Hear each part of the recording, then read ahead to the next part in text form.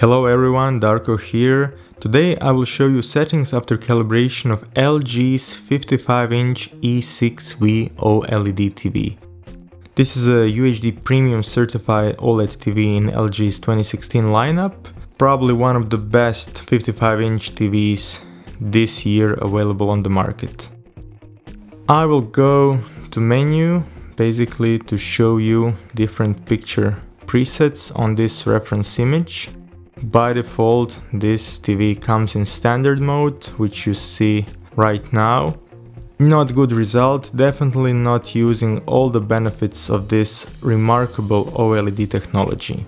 Same is for other presets except for Cinema and Expert Bright Room and Expert Dark Room.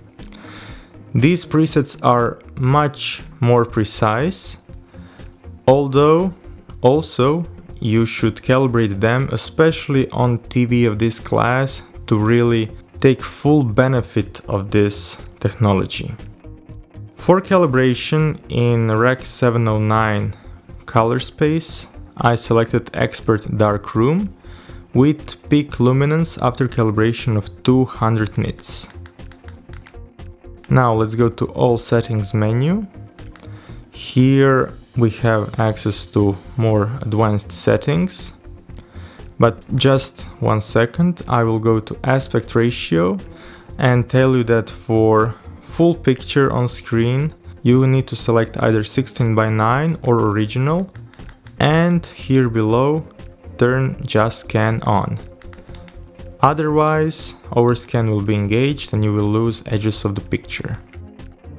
Okay, let's go here. As I said, peak luminance target was 200 nits, so I achieved that by adjusting OLED light to 60.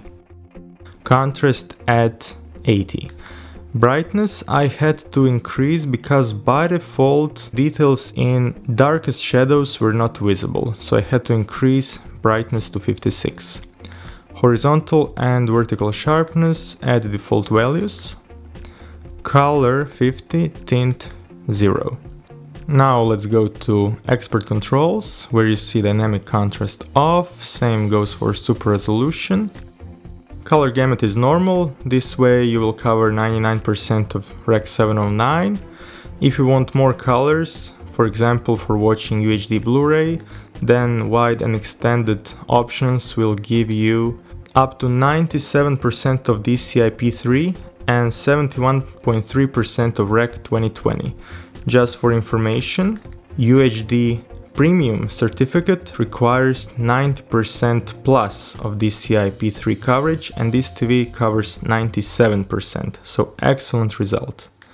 Edge enhancer off, color filter off, gamma 2.4. By default it is in BT 1886, but I decided to go with gamma 2.4, which is great for watching movies, and tweak it through new white balance 20-point controls, which now also, starting this year, have adjusting luminance option, so you can tweak gamma at 20 different levels.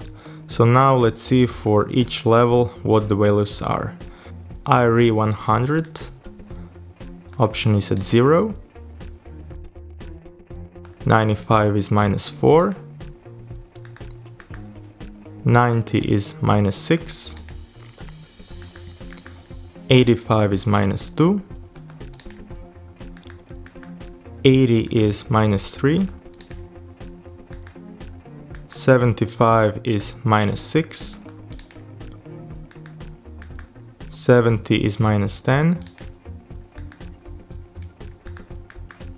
65 is -4, 60 is -7, 55 is -10, 50 is -10, 45 is -9, 40 is -16, 35 is -16, 30 is -15, 25 is -17, 20 is minus 16, 15 is minus 17, 10 is minus 17, and 5 is minus 14. Okay, so these are settings for adjusting gamma. Now let's go to white balance.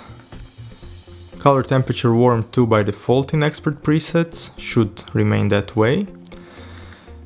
And as usual with LG, 20-point white balance control doesn't really work perfectly.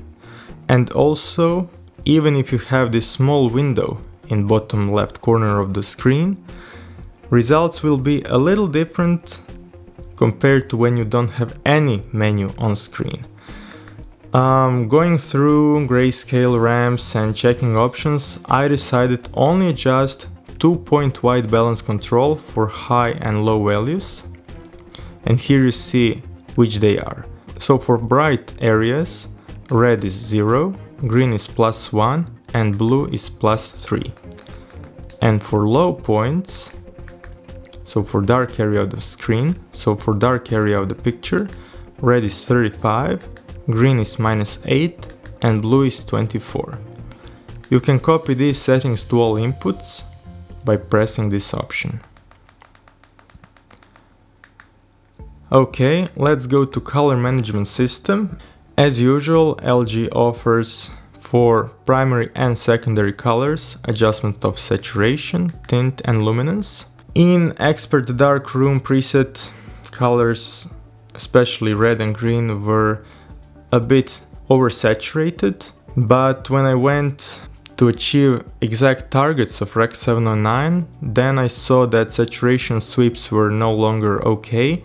So this is a compromise between oversaturated colors and good saturation on different levels.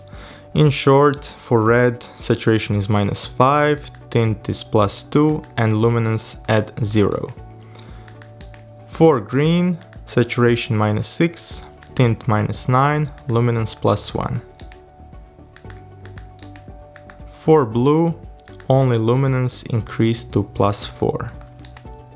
Now let's see secondary colors.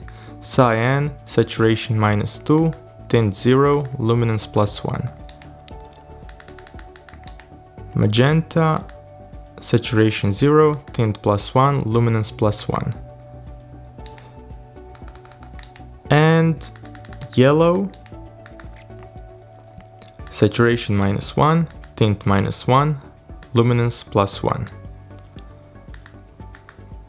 This basically covers all expert controls. Now let's see picture options. Noise reduction off, MPEG noise reduction also off, black level depending on type of signal, motion eye care off, and true motion. I prefer picture without soap opera effect for watching movies, so I selected user, and the judder at 0, the blur at +10. This covers picture options. You can copy all those settings to all inputs, but one remark, color management system settings will not be copied, so you should copy that by hand. So as you saw from graphs and from these settings, by default, in all presets, picture is not really great to show full potential of this TV, even for watching ordinary Blu-rays. So I highly recommend that you hire an experienced calibrator to do individual calibration on TV of this class. You will see the difference, and settings I show here are just for your information. You can apply them, you can try to tweak picture using your eyes and test discs, but again, I highly recommend hiring a calibrator to do the job. Full review coming soon. Also, I will publish motion resolution video. So thank you guys for your questions, comments, sharing of your experience with calibration and TVs. And I see you in some other video very soon. Bye!